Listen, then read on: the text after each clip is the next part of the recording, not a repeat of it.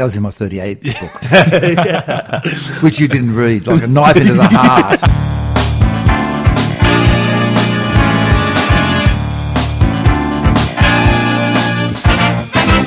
Welcome back to What You'll Learn. My name is Adam Ashton. And my name is Adam Stephen Joseph Jones. Dr Karl.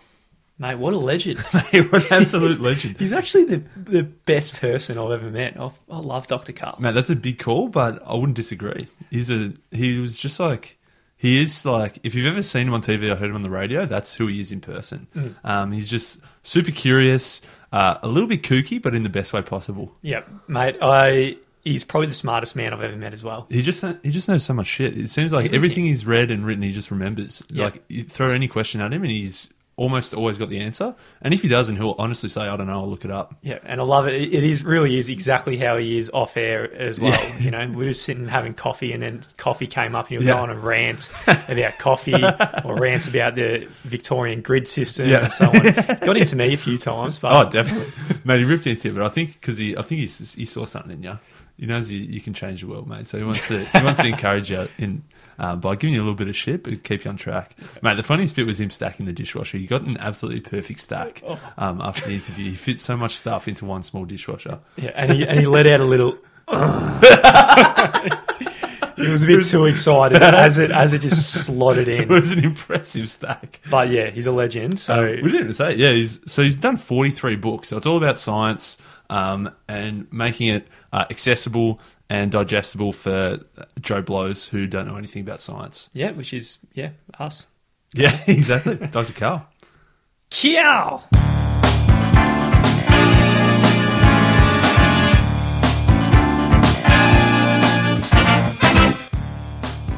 Dr. Karl. Good morning, Dr. Adam and Dr. Adam. Thank you for making it easy, because you know I have trouble with faces and names. I've got prosopagnosia. Can't pick the difference. Fantastic. So you just released number 43. Book number Karl, 43. The Universe and Everything. Yep. There's everything in there. No. It's a slightly lying title. In fact, the weird thing about title is, in fact, trying to deflect from the fact that I'm telling a lie on the cover, is that titles are not copyrightable. So I can actually call this book Stranger Things, The Titanic, or anything I want. So titles are not copyrightable. Yeah, phenomenal. Before we get into the book, you just offered us coffee, and you're in the middle of explaining why I shouldn't have quit coffee or why it is a bad health choice. So can you continue or just start on why coffee is so good for us? Yeah. Okay, well, firstly, a bit of a background. The legend is that some Abyssinian goat herder noticed that his goats became rather frisky after eating these little berries. Around that time, the Islamic religion was making inroads, but it had both a prohibition on alcohol, but they also had people who would give long, boring religious talks. This is common to every religion. Yeah. And so to keep themselves awake, they'd take the coffee. And then from there, it gradually made its way across into Europe. So what we have is a drug with a history with the human race of about 1,500 years. And overwhelmingly, it seems to be not just not bad for you, but actually good. And the way it's good for you is that it improves your life expectancy and it improves your outcomes if you have liver disease or prostate cancer. Now, you both know that you're going to have prostate cancer. Do you know that? Yeah.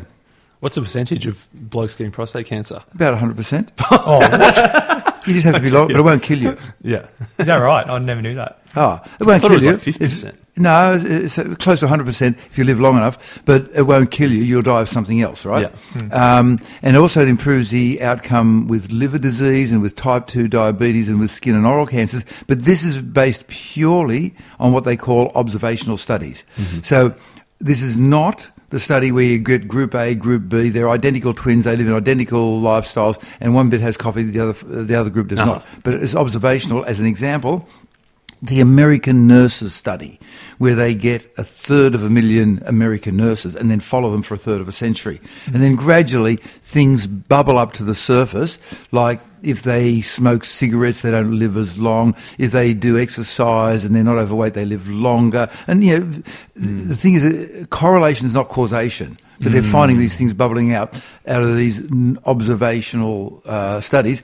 And there's enough of them that among the dietitians, the overwhelming feeling is that for most people, the vast majority of people, coffee's not bad for you. If you're going to give up something to become healthy, don't give up coffee, but it can have bad effects. So if you have so much that it's interfering with your sleep, or you're drinking so much liquid that you're going to the bathroom at night, or in my wife's case, we were driving across New Zealand, and she said, honey, I'm in atrial fibrillation, which is something to do with the heart. And I said, nah. And she said, have a feel. And so I was driving the car, so I reached over and I felt her carotid artery. I said, honey, you're in atrial fibrillation. He said, yes, honey, that's what I said. She was right, you know. Yeah. And so the way she fixed that is by, instead of having a regular coffee, has half a coffee. Right? And so that's enough to not set her off in atrial fibrillation. So there are, all drugs are poisons, they all have side effects, but overwhelmingly, if you're going to give up anything to get healthy, whatever that is, don't give up coffee. But if it has specific effects like atrial fibrillation or can't sleep at night or urination all night, well, that's a different thing. Yeah, nice. Well, I guess that was in my 38 book, which you didn't read, like a knife into the heart. That's probably next on the list. Agenda, yeah. I guess a big follow-up question, having heard you on the radio, random people calling in every week and they're always asking random questions. How do you know so much? How did you learn so much? Why are you so curious? How do you remember everything? Which one of those 5 questions will I... Okay, why am I so curious? I don't know. I'm lucky. It's good to be curious because as a survival characteristic back over the last couple of 100,000 years, that'll probably keep you alive longer. Not so important now. How did I learn so much? I was lucky because I come from a time when the Australian government saw education as a worthwhile investment in the future rather than something to be privatised to earn money for big business. And so I've got 28 years of education, including 15 years at university for free. Thank you very much for paying for my tax, Australians. And that includes degrees in physics and mathematics, and then another degree in biomedical engineering. I've got a master's degree in biomedical engineering. I built a machine. The machine picks up electrical signals off the human retina to diagnose certain types of eye disease. You know how you can pick up electrical signals off, say, the heart to pick up heart disease? Well, you can pick up certain things off the signal from the human retina. I built this machine for Fred Hollow, so I was working for him for a couple of years. And then I have degrees in medicine and surgery, so I worked as a doctor in the kids' hospital for a bunch of years. And I also have non-degree years of study because I thought my education was lacking, so I needed to round myself off. So I've got single years of study in astrophysics, electrical engineering, philosophy and computer science. But that's only the beginning of my education. The education then continues, part 2, with reading my way through $10,000 worth of scientific literature every year, which is a pile a metre thick every month. And then the third part is then writing stories. So you can read all this stuff, but it's all running around your head in a crazy, unformed fashion. Yeah. So the height of Mount Everest is 4 metres, or is it 2,000, or is it 20? You know, there's all this fuzzy stuff. And so I force myself to turn into stories. I do 4 of these stories every week. The big ones that I do, the Great Moments in Science, which I've been doing for a third of a century on the ABC program called Great Moments in Science, typically they'll take me between 5 and 20 hours. And so that simple 1-minute snippet I gave you on coffee, that took me 8 hours. Oh, wow. Right? Unreal. So knowledge is a difficult load to pick up, but once you've loaded it, it's very easy to carry. I know that's a strange metaphor. And the other problem is that as new knowledge comes in, the old knowledge gets pushed out the other side. Yeah. So your curiosity goes in such a wide ranges. What fascinates you the most today? Everything in science. Like in my latest book, there's a story about how I can improve my mental function, maybe if I was a mouse. Yeah.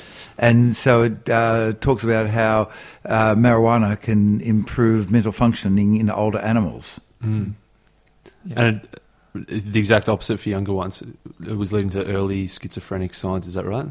Am I remembering correctly? That's a different study. That's it. Okay. Yeah. So the way it works is that as you get older, your body face. So like, I'm not going to make any assumptions about your ages, but if you're on average, 26. if you're 24 and 364 days old, you can go out for the weekend and party and have a 15-day weekend, consume your own body weight in illegal pharmaceuticals, have no sleep, live entirely on saturated fat, and turn up to work on Monday and people say, "Hey, Adam, you're looking good. How's the weekend?" If you're 25 and one day old, if you stay up to watch Late Line on the ABC past 9 o'clock, the next day people say, "Man, you look wrecked. What have you done to yourself?" So basically, your body decays once you've passed the ability to have children, 25 or something. But the same happens to your brain. So they wanted to find out, for various reasons, what happened with mice. So they got mice of different ages, young, mature, and older, and then implanted little pumps in their tummies, in their peritoneal cavities, which leaked either salt water or cannabis. Delta-9 tetrahydrocannabinol, I believe it's called. And they leaked it in at 3 milligrams per kilogram body weight per day. And they did this for 28 days. And then they tested them before and after. And with regard to mental functioning going down, it does. And they had a controlled group, of course. And with the mice who were old and who weren't getting the cannabis, and they give them memory traps and memory tricks and working out things like how do you work your way through this puzzle so you don't drown and all that sort of stuff. Basically, if you're an older mouse on cannabis, you performed as well as a younger mouse. Wow. If you're a younger mouse on cannabis, you're kind of off your face. We'll get back to that in a minute.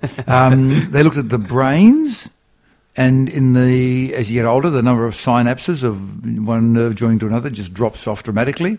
With the older mice, they got the same as younger mice. As you get older, you stop making proteins. Your DNA doesn't work as well with the older mice. On cannabis, they work just as well. Now, there are a few little disclaimers here. Oh, so it's due to the endocannabinoid system, which you might not have heard of. Have you heard of that? No, only in previous interviews with you, yes, that I listened to. So the big question is, how come a chemical from a plant, which is made from plant, can affect an animal which is made from meat? And it's because of a coincidence. So you might have heard of things called endorphins. That actually stands for endogenous, meaning natural within the body, morphine. Endogenous morphine, endorphin. And we discovered about in the 1980s that your body makes opiates. And the upshot of that is that opium can kill pain. Opiates can kill pain. Your body also makes its own natural cannabinoids, which cover, oh my God, everything. From the immune system to the inflammatory response to growing new nerves, everything. And apoptosis, the programmed death of cells. And so the natural history of your endocannabinoid system is that it doesn't do much between birth and puberty. When you hit puberty until your early 20s, then it just takes off like crazy. And so there, as you mentioned, that's the problem with having cannabis during that time. You might have a tendency to schizophrenia, which might never appear or might only appear later in life, and cannabis can bring it on earlier, and there are other bad effects. And then later in life it begins to decay. And so they're thinking with the experiment with the mice that having the cannabis in a low dose boosts their endorphin levels to the 18 to 25-year-old equivalent. Nice. But there's a few disclaimers. Disclaimer number one, the results were really variable. Like there were some mice where the older mice, where they improved enormously, and other identical older mice that did not. Number two, mice are not people, so believe it or not, mice get Alzheimer's disease. We've got 1,000 drugs that work on mice with Alzheimer's disease. How many of them work on humans? Maybe 3, of maybe. Paracelsus said, number 4, all drugs are poisons. What matters is the dose. And so you should think not act on this now. They are doing human studies now, and they should have the results within 5 years or so. Yeah, fantastic. That's phenomenal. So that's the kind of story in my little book there. Yeah, awesome. Another thing you talk about in the book is life beyond Earth, which I really liked, and you talk about hydrothermal vents, and I think it was what was the moon, the Titanus moon? Titan Enceladus. Is one big moon Enceladus. Going around Saturn, the ring planet, which almost certainly has life. But the one you're talking about is Enceladus, and that has a rocky core, maybe 380 kilometres across, surrounded by 10, 20, 30 kilometres of a global ocean. So it's entirely surrounded by ocean, which is then in turn surrounded by ice. Now, the ocean is not liquid sulfuric acid. blow me down. It's water. And the ice is not carbon dioxide, it's water. And coming out through holes in the ice at the South Pole at a rate of 200 kilograms a second and 2,000 kilometres per hour, the chemicals of life and water and little tiny rocks, 4 to 16 nanometres in diameter. Yeah. And these rocks, the only way that nature makes them that we've been able to find is by having very hot water, alkaline flowing over hot rocks, which happens in the hydrothermal vents on the ocean floor. What are these hydrothermal vents? Well, we've got about 500 spots on the ocean floor where water squirts out at really high temperatures, up to 400 and something degrees centigrade, and is carrying with it the minerals in the rock, and is very hot. And this heat is the basis of the energy supply for a complete ecosystem. Mm-hmm. So going on the ocean floor, float, nothing, dead, and then suddenly, bingo, there's water, there's this, what they call black or white smokers, where water is squirting out, black or white, with all the chemicals of life in it, and it's really hot, and there's an ecosystem of life 50 to 500 metres around it. Yeah. And then you keep cruising and there's nothing for the next 100 kilometres. And these ecosystems can have crazy creatures like a worm, the diameter of your thigh, as long as your body, without a mouth or an anus. Mm-hmm. And because we're finding these rocks coming out of these hydrothermal vents on Enceladus, the moon around the ring planet Saturn, almost certainly there are hydrothermal vents on the ocean floor, and almost certainly... Well, okay. I am betting $1 that we'll find life there. Fishy, $1.50. Fishy type life. So on Earth, all life depends on the sun, except for these creatures on the ocean floor. They get their energy supply. They don't need anything from the sun. All they require is that the ocean is liquid, which you kind of depend on the sun for, but they get their energy from the heat in the hot water and everything they need, the minerals, out of the rocks below them. How and when can we confirm this? How far away is that? Well, it depends on how much money you want to spend to get there, bearing in mind that science is cheap. Like, do you remember the Large Hadron Collider? It's a big papa, yeah. Yeah, that was very big, one of the most expensive experiments in human history. It proved the origin of mass, and that was really good because once we've worked out where mass comes from, we can maybe get rid of mass and then travel really fast, but that's a different story. The point was that was claimed to be very expensive, but it didn't compare it to what? Let me give you a comparison. It was almost, but not quite, as expensive as 3 warplanes, 3 B-2 bombers, which have got only one job, which is to drop bombs on people and kill them. Right. And if you live in a society where the press says, oh, that was too expensive, without saying almost as expensive as 3 warplanes, to put it in perspective, then you're getting a bit of a distorted view. So we need to spend money to go into space, but we have to go into space because we nearly got wiped out 2 Halloweens ago. You remember that one? Well, please tell us. Big rock, half a kilometre in diameter. And I definitely don't remember it. Yeah. You didn't hear about it in the paper? I heard about it, no. The newspapers are mainly story papers. It's crap. But I do pay $15 a month for the New York Times and other good papers around the world, and get the electronic versions.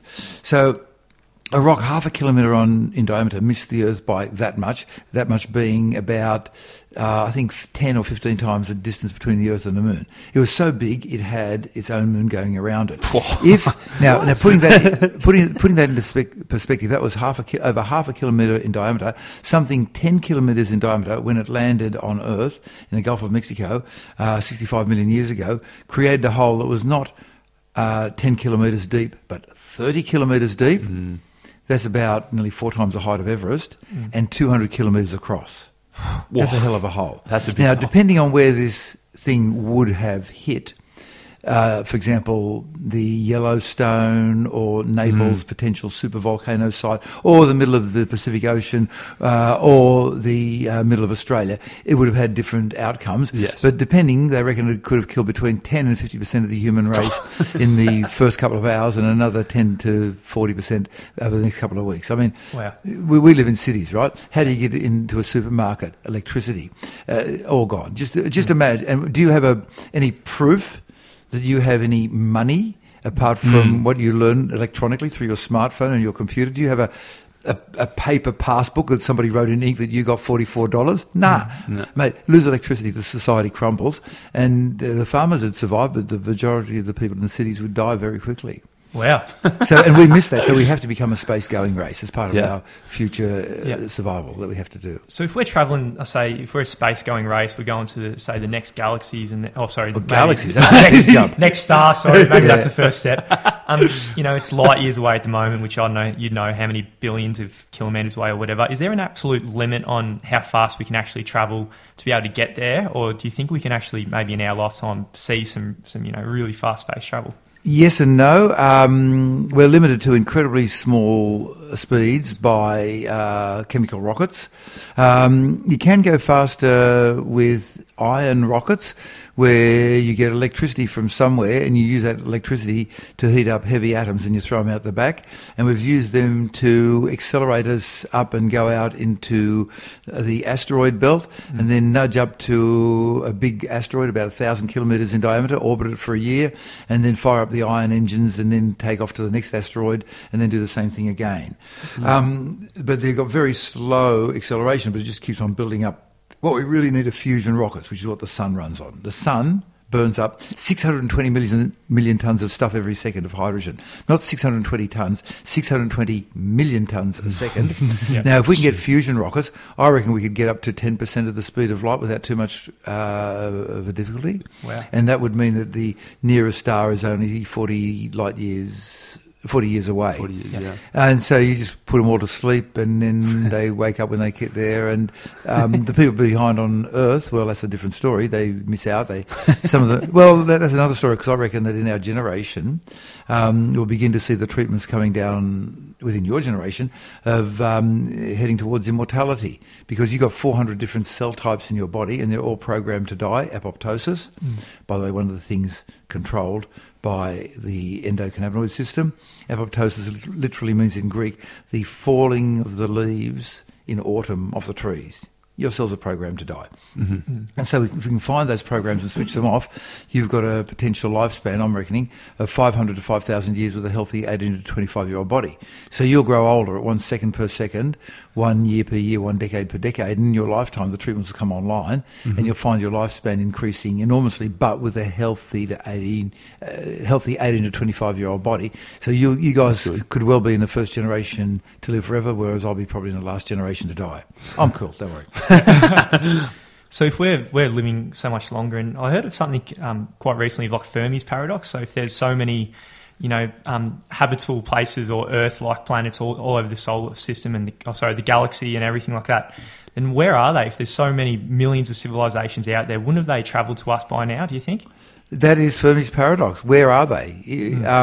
There's a few answers to that intelligent life is different from life. And it takes a lot to get intelligent life. So for us to become intelligent, think back to 7 million years ago when we split off from the chimpanzees. And one of the major mutations was that we had to lose body hair. If you've got body hair, it's terrific. It gives you protection against the sunburn and the cold, but you have to eat a lot of stuff to get enough protein to extrude this protein out of your body, which is never recycled. The moment that you have a mutation where you lose most of your body hair, apart from some in the furry bits and your eyebrows and your skull, you then have that protein available to go into the brain. Okay, mutation number 1. Mutation number 2, to make room for the bigger brain, you got to lose the back teeth. You got to have another mutation. You got to have a slower jaw. You got to do something with that brain. The important thing is that you have to communicate, and so you got to have speech. And if you go back 600,000 years, we're fairly sure that Homo heidelbergensis, who came before Homo sapiens sapiens, we're pretty sure they had speech, looking by the indentations in the insides of the skulls of where the speech areas are. But to have speech, you need a few different mutations, and one of them is that the larynx has to shift position so that you can have well-modulated sounds rather than and you have to be able to say apple, constitution, and complicated things like that. And so as we're working our way up, I'd say, okay, Adam 1, you go on that side of the dinosaurs and yell at them, and Adam 2, you go on that side of the dinosaurs and yell at them, and I'll go in the middle and yell at them, and we all yell at them, and they run away and they fall over a cliff, then we all meet at the bottom and eat. Right? And have a party. And so you need language. So getting intelligent life is really hard. Number 2, intelligent life can not survive. And this can happen either through environmental disasters or by killing itself. Environmental disaster, 70,000 years ago in Indonesia, Mount Toba exploded and turned into Lake Toba. Threw 1,000 cubic kilometres of dust into the atmosphere, cooled the world down by several centigrade degrees in the middle of an ice age, and the total population of humans, Homo sapiens sapiens, dropped down to 2,000. What? Really? Wow. All the females came from those females. All the males today came from one male. It wasn't as though one guy just said, hey, you 999 other guys, just go and build a fence while I go and check out these curvy things. But there were many lines of descent, all of which faded out. So you and I and the midget or the dwarf Kalahari Bushman and the Chinese and the Inuit, and the Maori, we were all going back to one guy. It was possible that we could have been wiped out. Oh, yeah. Right? Yeah. Also, we're doing bad things to our own environment. For example, with regard to coral reefs, the coral reefs are dying because we're heating up the world.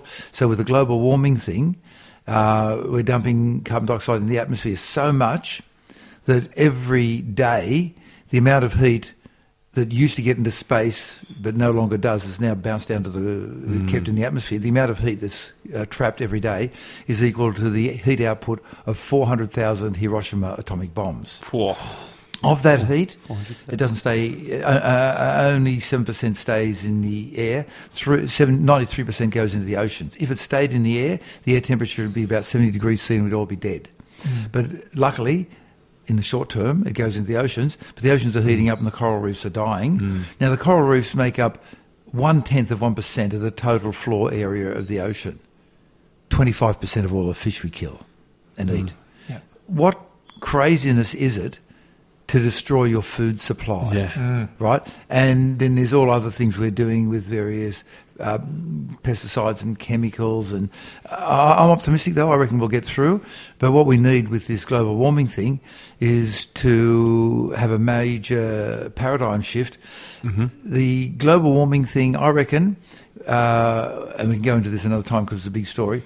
The global warming thing, I reckon, within 10 years, if we wanted to, we could have all of our electricity coming entirely from renewables. The example I give is the 7th of December 1941, when Pearl Harbor happened. And within 2 years, the American car factories were no longer making cars, but were pumping out war materials.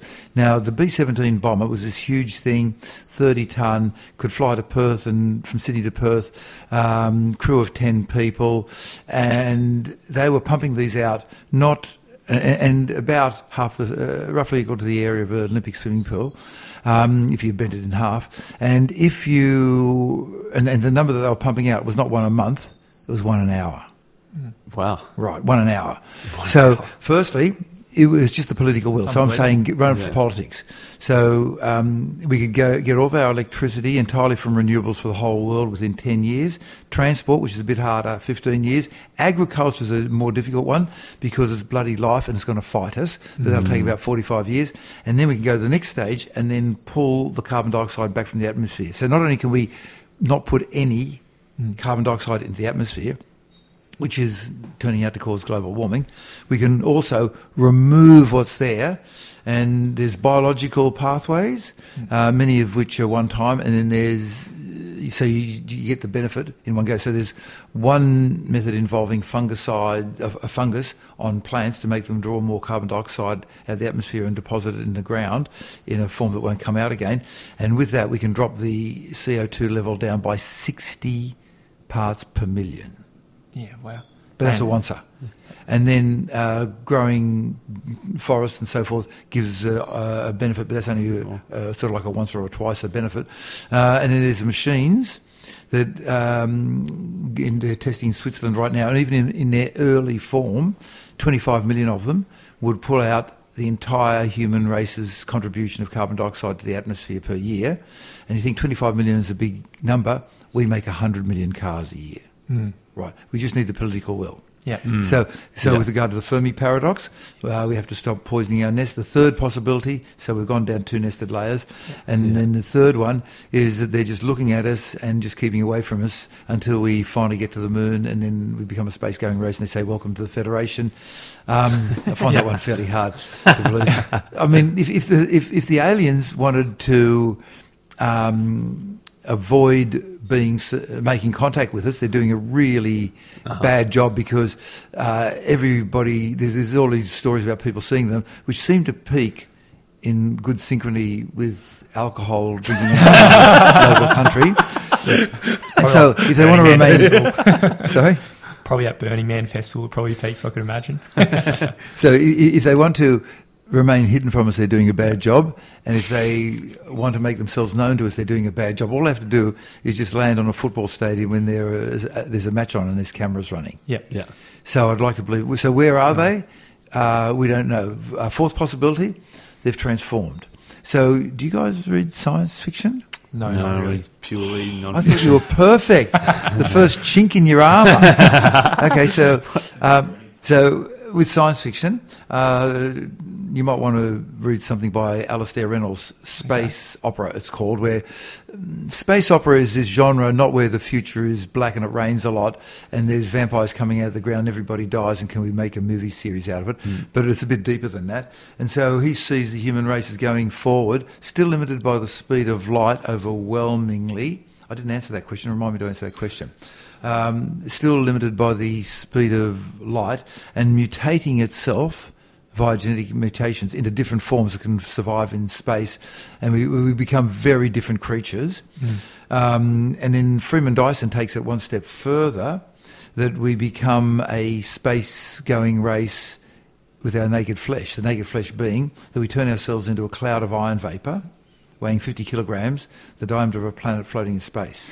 Wow. You don't have to... I mean, what makes you human is not your skin colour or your religion or how many arms and legs you've got. It's the fact that you can talk to me. You have a conversation with me, you're human. As far as I'm concerned, that's good enough. You're one of me. And then in that case, they will have mutated, evolved themselves into a much better form. Like, I mean, consider the meat bag that we live in. Oh, man. If God was involved with the design, I would have...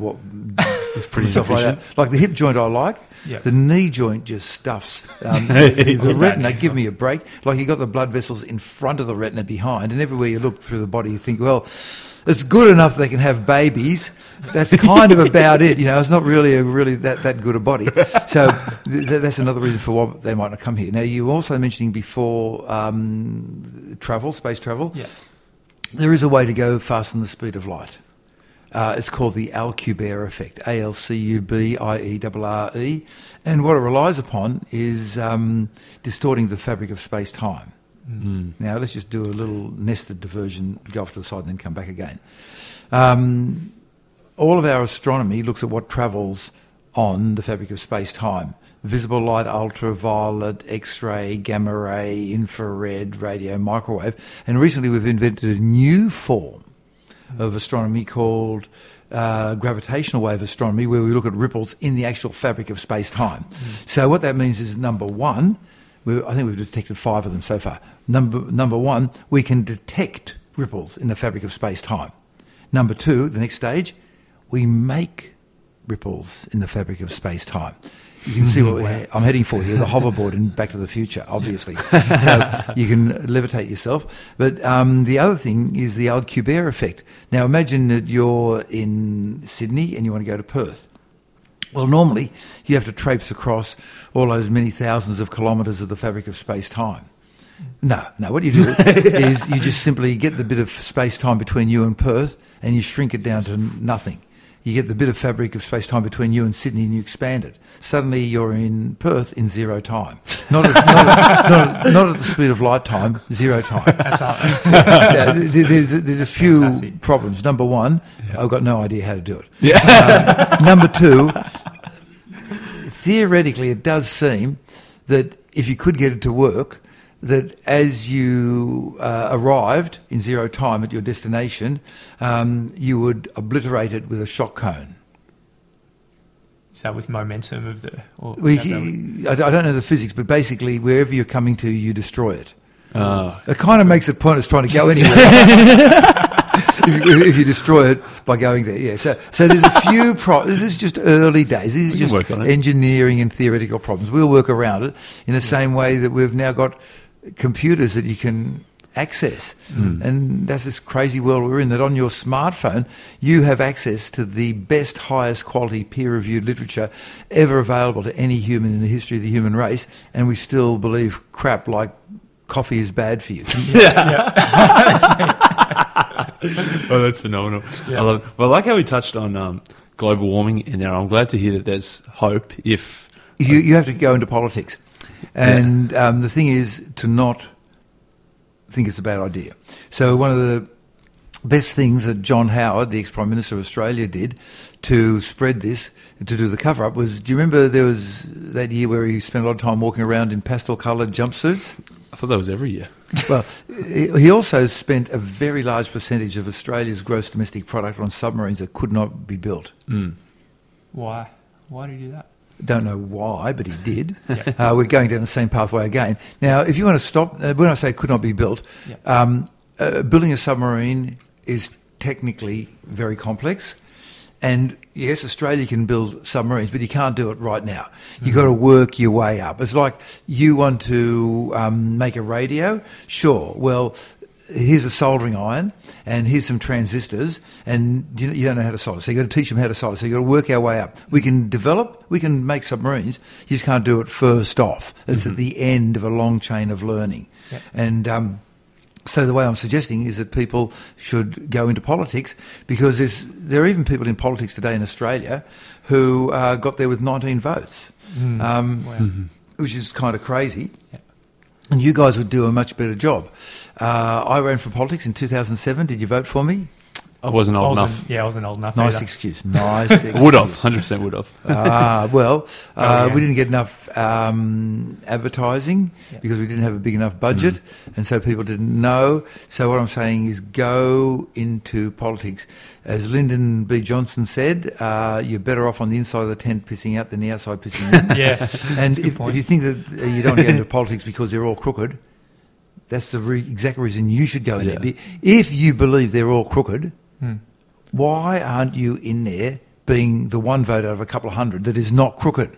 Why just let them run the country? And why just stand by shouting at the TV? So I'll quote here as my role model, the man with that splendidly Victorian name, Barnaby Joyce, who turned out, unfortunately, to be a double agent for the New Zealand government. And I think they've got to change all the passcodes in Parliament House to get to the toilets now that that secret information is now available to the New Zealand government. But anyway, the way he got into power was he went around Queensland for 4 or 5 years. And he said, now, you two Adams, and he'd grab you and he'd sit in the pub with you and he'd talk to you for 2 hours. Anything you want, I will do. Just vote for me. And then he'd go down the road and say, hey, you, Carl, and Michael and Muriel, whatever you want, I'll do. And he'd talk to you for a couple of hours. And he did that every day for 4 or 5 years, wore out a couple of car engines travelling around Queensland, got into the Senate, then into the lower house, then into being the Deputy Prime Minister of Australia, and then got flicked because he was a foreign agent. But the point was, he got into Parliament. If you think you can do a better job, go for Parliament. That's where the power is. I tried to run for Parliament because I have got influence. With you guys, I've got influence. Definitely. I've got zero power. I cannot pass a single law that changes anything. The only people who can change the law, for example, that Australia goes entirely renewable for electricity, are politicians. That's where the power is. Go for the power and be good. But it's a hard run. Like you see Barnaby Joyce sitting by himself, just trying to recover, and he looks exhausted, the poor bugger. All politicians work really long hours, and so you'll be there at 6 o'clock in the morning for the raising of a flag at the RSL, and then 11 o'clock at night at some high school dance. It's really hard work. People will call you crooked. They'll tell lies about you, but you have a chance to do something good for Australia. Yeah, phenomenal. And I think we really need it now, because I saw you on Twitter posted recently about the Carmichael coal mine in Adani, which is, I think it's going to be 75 million tonnes of coal every year. It's going to be about 1 to 1.5% of the world emissions. Oh, God. And that's opening in 2020 with a supposedly 60-year design life of coal. So, and, I've got no idea how, projects like this start coming through when, renewables are the obvious choice in 2020. Well, the bottom line is global warming is real and it's getting really bad already, and it's just going to get worse. And we have to not go down the same pathway, but in fact reverse, stop putting carbon dioxide and start sucking it out of the atmosphere. Mm-hmm. And so the Adani coal mine has what's been technically called a royalty holiday. What that means is that they don't have to pay for the royalties on the coal they take out. Mm. Well, I don't want a tax holiday. I like paying tax, but I wouldn't mind a coffee holiday and I wouldn't mind a movie holiday where whenever I get a coffee or a movie, that's free. I wouldn't mind a car holiday where someone gives me a free Tesla, and I wouldn't mind a magazine holiday where people give me free magazines. I wouldn't mind if people give me everything for free, and yet for not only are we giving them tax-free, a tax holiday on royalties, we're also putting in a $1 billion coal mine, a $1 billion railway line, and if we put that $1 billion into directly health, education, welfare, or even on protecting the Great Barrier Reef, we'd get more jobs. They're saying in the press releases, I'll get 10,000 jobs. In court, they said 1,000 jobs. And when you compare that, like there's a windmill factory starting up in South Australia. By itself, 600 jobs.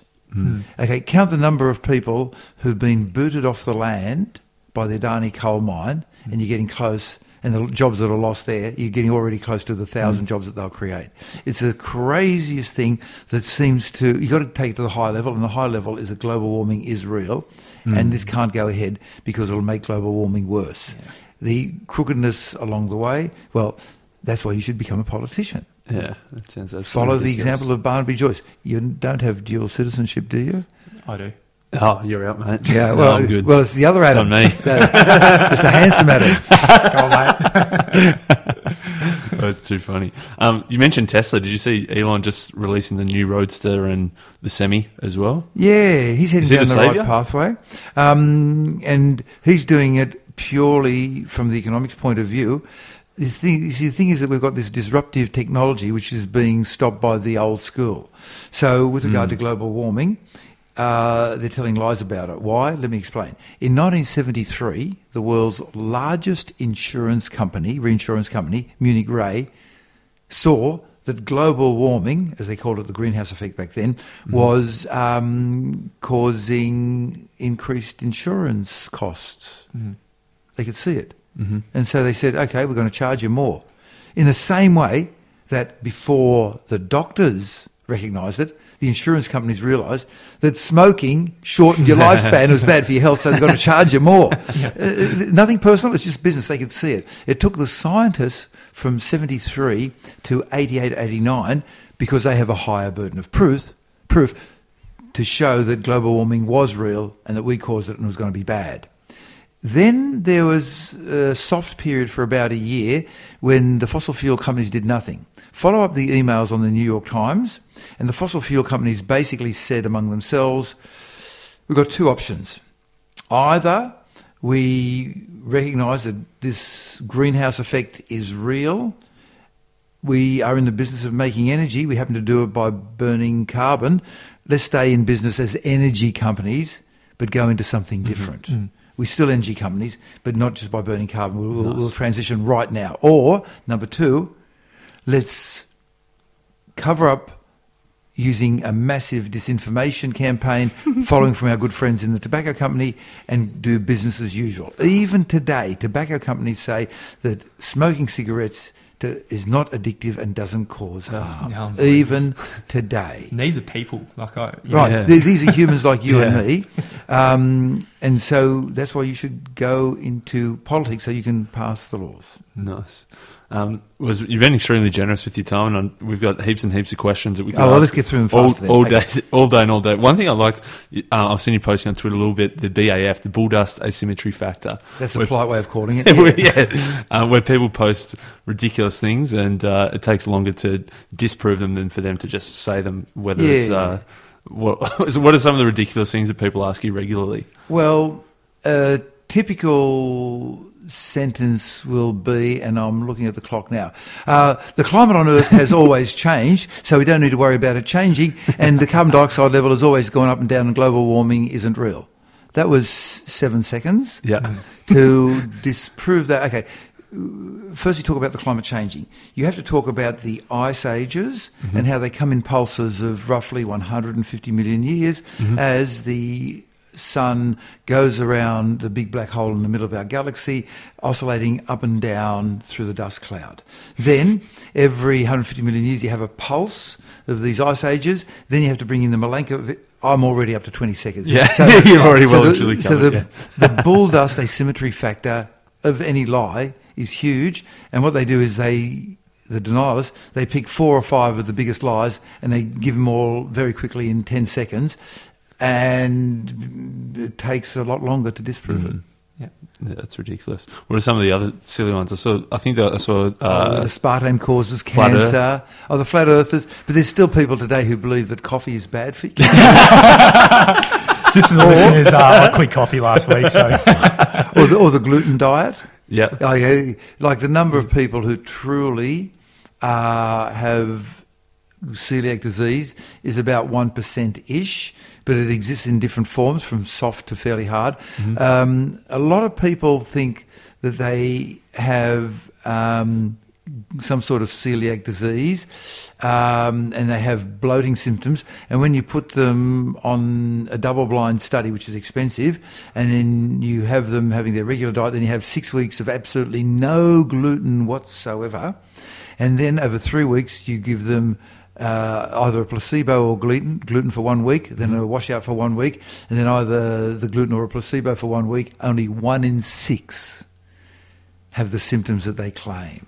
Oh, I get bloating whenever I have gluten. Oh, I get bloating whenever... Take 2, get a point. I have bloating, they say, whenever I have gluten, and then you just tell them, well, you've been having gluten for the last week and you've had no bloating, and then suddenly they say, oh, I can suddenly feel it coming on now, and blow me down, it does. They have the placebo effect where they want to believe it. So is gluten not bad for you? Because Adam's off gluten as well. Sometimes. No. I've been hearing it off the wrong people, it seems. You tell me you're kidding. I'm serious. You're giving up both gluten. I love. Okay, So gluten's good. As of today, back on gluten. Gluten has 2 different proteins in it, which are sort of stringy and long, and they allow wheat and rye and barley to go into many different forms. So with regard to wheat, you can turn it into a cake or bread or pasta. In about 1% of people, it sets off an immune reaction, which then organises the body's own immune system to go and destroy the microvilli. Okay, so you've got a gut. The gut is a tube about 10 metres long, but the surface area is increased to about 200 square metres by all these little fingers called microvilli. Okay, you shear them off. They're gone. You don't do absorption. And so you get the lack of nutrition, lack of absorption of food, malnutrition, bloating, gas, diarrhea.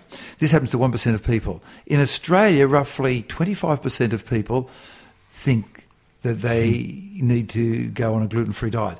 They then have food which is more expensive, higher in fat, higher in salt, higher in sugar, and less nutritious.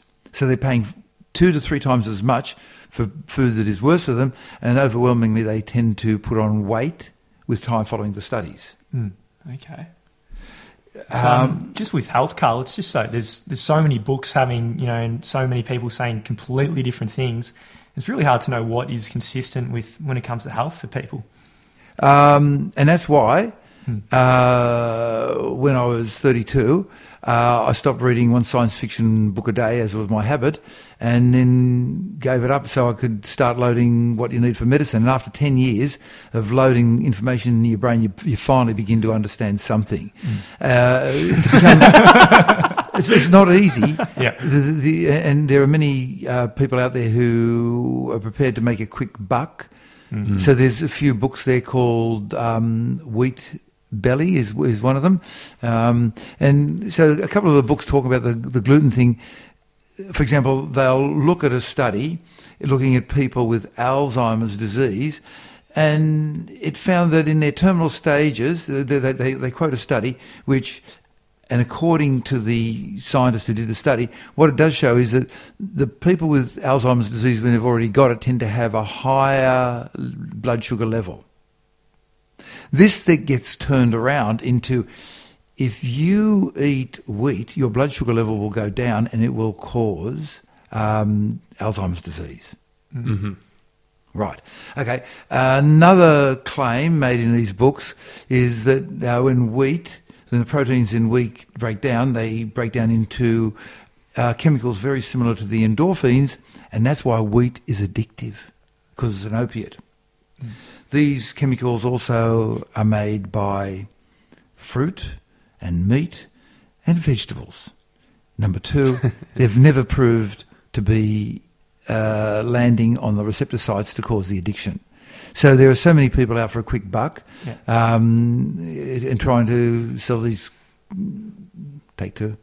There's so many people out for a quick buck telling lies in books. Yeah, that's phenomenal. But where do you get your hard information from? No. I tend to go for academic sites. So with regard to food, many people think they're experts because they've got a mouth and they eat this stuff. Mm-hmm. In medicine, in my training in medicine, in my 6 years of training, just where they're basically loading your brain up with bits and pieces of stuff. And so you don't know much, right? Like, you know a little bit of histology, and you know a little bit of pathology, and a little bit of biochemistry, and a little bit of anatomy, and a little bit of physiology. If you want to be an expert in any of those fields, it's 10 years, right? You know just enough to diagnose somebody. The amount of training I got in dietetics, 8 hours. The amount of training a dietitian gets, 4 years. See a dietitian. Trust them, right? They're the experts. You ask me a dietary advice, if I've really checked it hard and checked with a dietitian, and if that's what I am confident that the average opinion of dietitians is, I'll quote that and hope that I quote it correctly. Yeah. But in general, my advice is, mate, I'm not an expert, see the dietitians. Yeah, phenomenal. That's unreal. What about lactose? You giving up lactose? No, I haven't, actually. So what happened? Go on. I was going to ask, as I guess we're going toward the end now, what books do you read or have been influential on your life? Everything. Yeah. The Better Angels of Our Nature by Steven Pinker, showing that we are living in the most peaceful time ever in the history of the human race. Oh, wow. Wow. So, Beyond Piketty, that's an economics book, talking about the claim by Piketty, who is an economist specialising in tax returns from centuries past. And he worked out that, firstly, that there's a massive shift of money from the poor to the wealthy, and that, secondly, the way it's happening is that if you're looking at the income being paid to humans, the amount of income being paid from investments is increasing, and the amount of income being paid from wages is decreasing. So the workers get screwed, and so the rich get richer and the poor get shorter, right? Yeah. And then, Econobabble by Richard Dennis. He is fantastic. And so he talks about economics, and you'll find that most of the politicians in Parliament are not economists. Nor do they take the advice of economists, and they say things about economics that are just totally wrong. So, for example, in Australia, out of a gross domestic product of around $1,500 billion a year, we give away as subsidies $135 billion to companies overwhelmingly foreign-owned. They then take it overseas and then do anything they want with it. That's crazy. We're trying to give away $1 billion to Adani.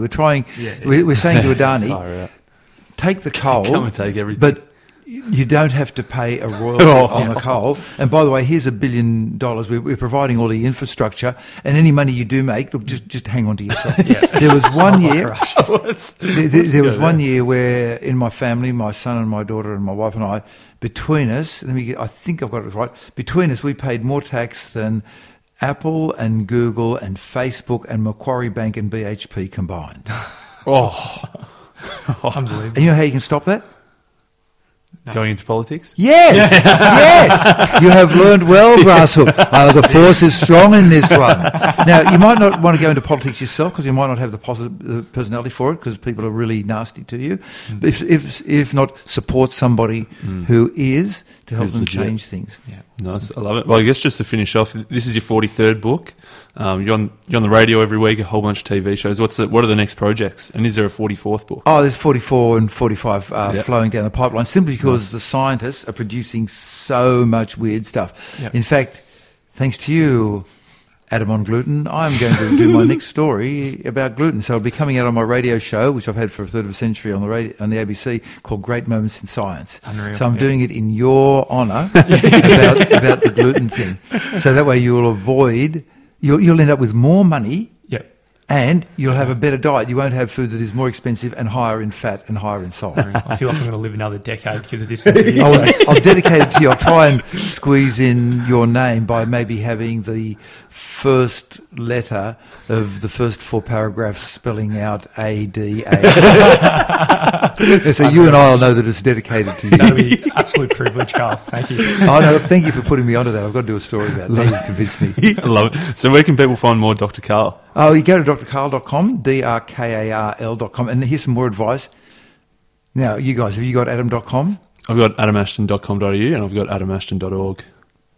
Good. And? Adam Jones, there's too many of them. It's too expensive to get Jones. Adam Jones. So, no, I don't have one with my name. How about Adam Jones X or adamxjones.com? So try and go for the highest level. Yep. And that way you've got something where you can have your email hanging off so people can always contact you because you'll be living forever with a healthy 25-year-old body. Yeah. So you may as well have an email address that doesn't fall over. Yeah. So going to do some more books and continue working at the university. And I've got this project going.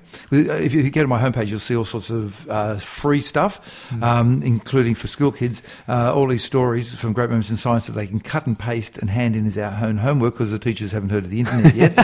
And there's all these extra podcasts there. And I've got this project going where I'm trying to do free science question and answer sessions with 1% of all the schools in Australia each year. Yeah, nice. So do ring me at the University of Sydney, ring the University of Sydney, ask for Dr. Karl, and try and line up a free science question and answer session. Costs you nothing. Love it. Dr. Karl, thanks so much. It was phenomenal. Looking forward to book number 44 and 45 and beyond. Well, I expect to see you in Parliament one Adam, and the other Adam. Thank you for the story on the gluten thing. I'm very grateful. Yeah. Phenomenal. That was awesome. We hope you enjoyed that interview. We just wanted to remind you, we've read some bloody good books this season so far, and you can win them all. Yep. So we've got a prize. So there's 3 ways you can enter this, and it is absolute bonanza. Yeah, mate, it is a bonanza, 7 Habits of Highly Effective People, Think and Grow Rich, Start With Why, to name just a few of the 48 books that you can win. So you can firstly fill out the survey at whatyouwilllearn.com/survey. Very short, 2 minutes. Yep, and you can see that in the show notes of all our episodes. The second one is leave a review for us. Yep, we'll find that. And the third way is to just buy a book. Yep. Have a read, send us a picture of the book or the receipt or something at podcast@whatyouwilllearn.com, and that's it. You can enter 3 times, 3 chances 3 to times. win. Each time, probably maximum 3 minutes time investment, and you could land 50 fucking good books, which you can use yourself or give us gifts. Yeah, good shit.